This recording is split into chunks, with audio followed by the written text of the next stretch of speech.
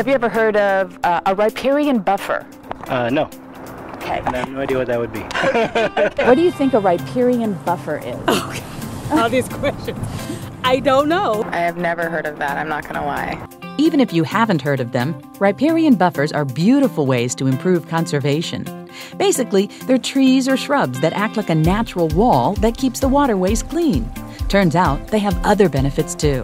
Years ago, of course, this was all open and did not attract any wildlife. And since then, we've brought in deer, turkeys, geese, pheasants, otters. We've had blue herons, we've had eagles in here. Of course, the fish and the frogs bring in different type of predators as well.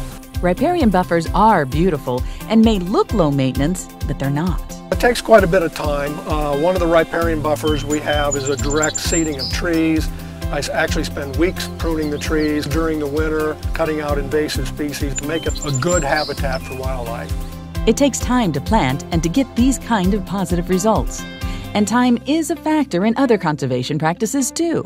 Things like nutrient reduction take a lot of time. It's not going to be overnight. The seed for the switchgrass, all the trees, the seedlings took time and took a lot of dollars to get this established. So I want to be sure of what I'm doing before I do it. Riparian buffers benefit the land and wildlife. It's progress measured by generations of hard work. All part of the job for the Iowa farmer protecting the land and water.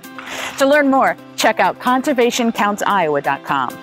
With your Conservation Q&A, I'm Lori Johns.